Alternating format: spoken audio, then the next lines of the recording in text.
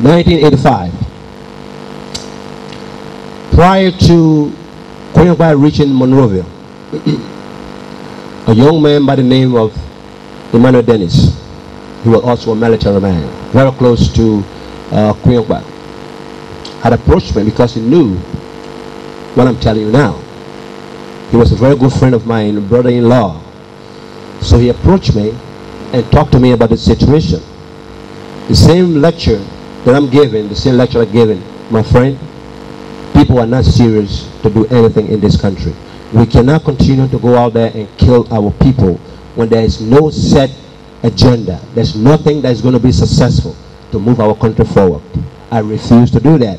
When Quiwonkpa entered this country, some brothers went to pick me up because the understanding was that those who were in the country, who were already trained, who understood military science or whatever you call it, had to take part, because by then the amount of people that were coming with the Quiwonkpa group would not have been enough. So all we had to do, get in our positions and do what we had to do. This is the first place I got discouraged.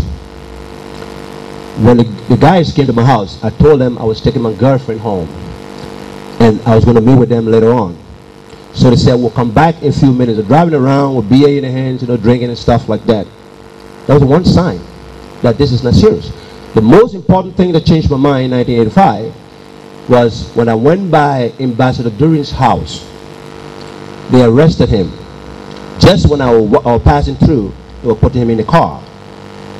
And he was the one driving the car. Then I told my girlfriend, the coup has failed. She said, what happened? I said, there's nowhere you see the arrest a government official in a military coup d'etat and he drives, even in real life, in the paramilitary, in the police.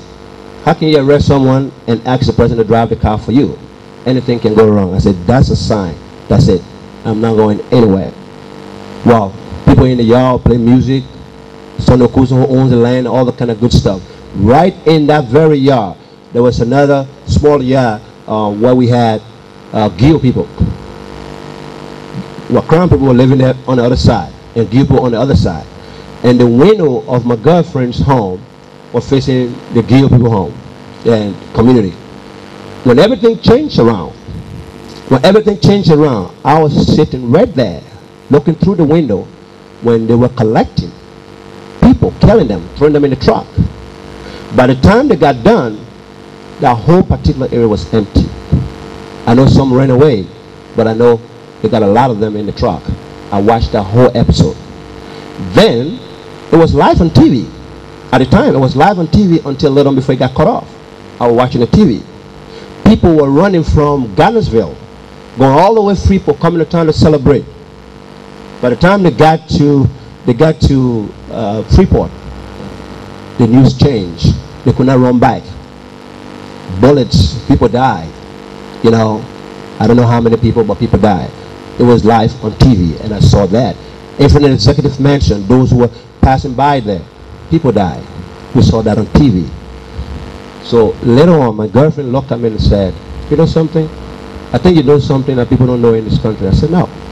I just know as much as you know. The thing is, you must understand, if something is going to go wrong, you can see how it's going to go wrong. And you must be able to stay in a position where you make a decision that's going to be in your best interest and the interest of your family. So I protected my family in that direction. The coup turned around. I used to work at the top law firm. I couldn't go to work for about 2 weeks. I didn't go to work. Now, these signals that come forth to let you know the direction of the country, some of them came from Aberport. I've never seen Aberport in my whole life. I've heard of him. The day I met Aberport, I think this message, he wants me to give it to you. This is what Aberport said. I used to work at the Tottenham law firm at the Pan-African Plaza, and this man came walking in the front door, walking fast, a short man, bent over. And then I was standing right there. He asked me, where is Winston Tubman's office? I said, upstairs. He said, take me there now. So I started, I complied. He started saying, I'm a mad young man. I'm a mad young man. And I'm like, He's not a young man. How can he be mad or be a mad young man? But then it started clicking in my mind, something made him mad. But he didn't tell me until we got on the elevator. And then he asked me. He said, you know what happened to me? I said, no, sir. He said, the president slapped me. I said, who president? He said, Samuel Doe. So I said, what happened?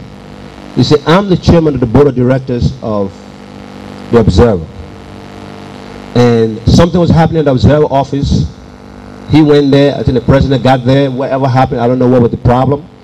And at that time, he said the president slapped him. And he asked the president, why you slapped him, Mr. President?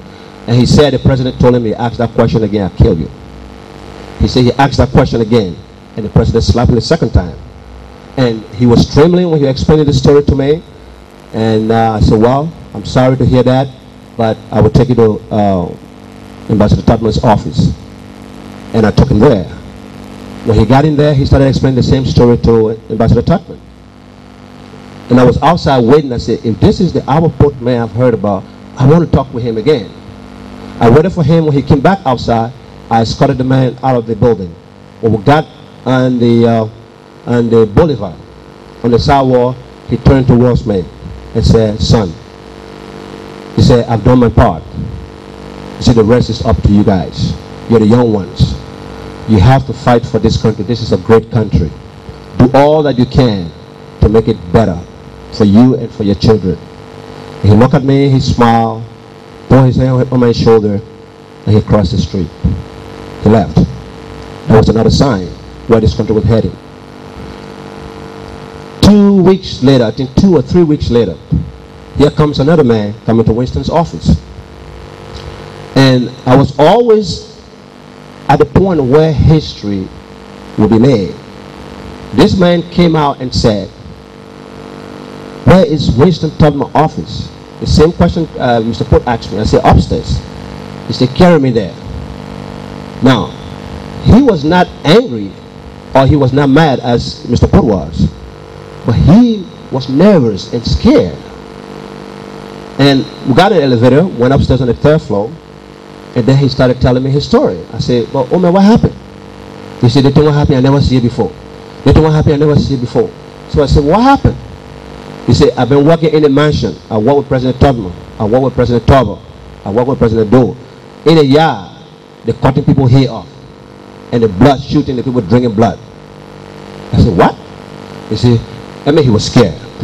You know, I myself couldn't believe it, that it was true. But that's what he said, it was true. He walked in the office, met with Winston, spoke with Winston. He came back outside. Like I did with Mr. Port, I was trying to escort the old man on the road, and he moved like a black meteor. He moved like a black meteor. You know, he moved like a black meteor so fast that I couldn't even catch up with him. But he left, and that was the last time I seen him. I never seen that man again. I don't know anything about him, whether he's still living or not. I have no idea. Mr. Chairman, before God destroys a country, before God destroys a country, he sends messages.